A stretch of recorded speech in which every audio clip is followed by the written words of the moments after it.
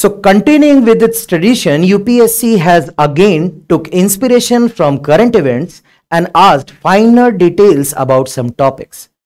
And these are the two major reasons why some questions in environment and ecology section have become tricky to attempt. The best example of this is question number 12 of set A. Question was about marsupials. Statement 1 says marsupials are not naturally found in India, while statement 2 says marsupials can thrive only in montane grasslands with no predators.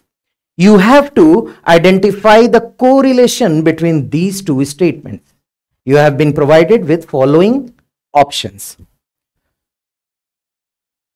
So first we will see what was the inspiration of this question. Now you all know there was a news of illegal smuggling of kangaroos in India, especially in the state of West Bengal.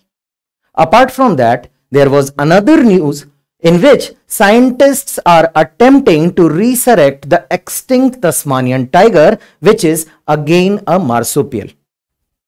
Apart from this, if you will look into the previous year questions of UPSC, you will find in 2019, UPSC has asked a question based on important species in India and abroad, namely Asiatic lion, double-humped camel and one-horned rhinoceros. So now here in this picture, you can see some species of marsupials.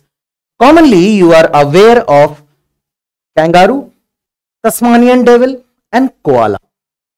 These are endemic to Australia, Wallacea, Americas including South America and North America, and recently they have been introduced in western coast of United States of America.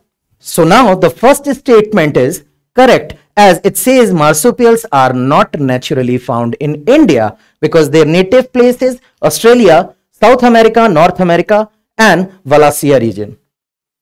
While the second statement that they can thrive only in montane grassland is incorrect, because in Australia they primarily live in dry scrublands and desert, while in South America and North America they live in forests and rainforest.